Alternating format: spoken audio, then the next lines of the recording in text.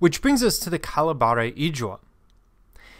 And they hunted and fished in the eastern delta of the Niger River. These delta regions, of course, are particularly fertile. You're going to have a good hunting ground, good fishing grounds in these areas. And trade is going to be the cornerstone of their economy. Of course, they're on that western coast of Africa. Trade organizations known as canoe houses would play a central role to them. So this is an area based in trade, given where they are along the Niger River, which would act as a major highway, as well as along the coast. They're in a perfect position to focus on trade issues.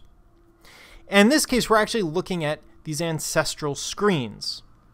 Kalabari artists lavished attention on shrines to their ancestors, this idea of ancestor worship. And this is a unique form featuring elaborate screens made of wood, fiber, textiles, and other materials. It also leads to the reason why we don't see many of them, is when you look at those materials used, wood, and more specifically fiber and textiles, these are materials that tend to degrade very quickly over time. They might last 100 years in really prime preservation conditions, but they're not usually kept in those conditions. Oftentimes, these ancestral screens weren't meant to last more than a generation or two. So again, sort of a temporary form. So we're limited in terms of the pieces we can look at. Specifically, we're looking at one from the late 19th century. And in this case, this is 4 feet tall, honoring a deceased chief of a trading corporation, of one of these major canoe houses, or what are called canoe houses. And it would be displayed similar to this in the chief's house after they die. And looking at the piece, the chief in the center is holding a long, silver-tipped staff in his right hand and a curved knife in his left. The staff is probably a symbol of power, as is the knife. This is not that unusual. Some form of staff appears as a symbol of power in a great many societies around the world, and the idea of punishment in the form of a knife is not unusual.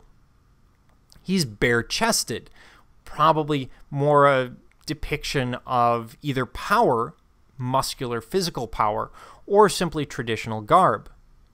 The headdress is in the form of a sailing ship, indicating success in trade. Now, by the late 19th century, he's trading with Europeans primarily. So that ship is something that would have been key to his existence and his power, seeing those ships come in. Every time they come in, he makes more wealth or becomes more powerful within the group.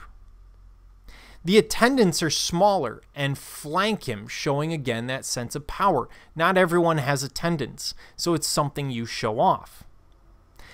The heads of his slaves at the top, the heads at the top are his slaves, the heads at the bottom are his conquered enemies. Now this is not unusual. Slaves are frequently simply depicted in bulk, en masse, and without individuality. In art. We see it from the Romans, we see it in Asian art, and we see it here. Slaves are property, so it's a very different sort of concept of humanity. Whereas below, the heads of his enemies are symbolic here. This is probably a specific enemy that we're seeing on the right side. And that's not unusual. We see a lot of conquerors, images of conquerors, where they trod upon the bodies of their enemies, or their armies are walking upon the bodies of their enemies. And this goes back to prehistoric times, both in Africa, but also throughout the world. The hierarchical composition and stylized anatomy, as well as facial features, are common in African art, but in this case, they're a little more exceptional. They're very obvious. So what we're seeing is called the hierarchy of scale. The most important person, in this case the chief, is the largest. And then we have the attendants. We know that this enemy was particularly important because his head is much larger than the other, also much larger than the slaves and the attendants. So, according to hierarchy of scale, he is the next most important thing in the composition. If we lived at the time in the late 19th century and were familiar with this group, we would probably know who that is. The slaves, being the least important, have the smallest heads. So we're really getting into ideas that are global, that exist across art. And the idea of an ancestral screen and the idea of remembering an important ancestor is common. We see the same thing today. We remember our ancestors, maybe through pictures or graveyards or any number of different ways. In Africa, it takes on a little different role since people take strength from their ancestors, pray to them, etc. But we see the same basic concept, looking back and worshiping those who brought power to your lineage, worshiping those who came before you.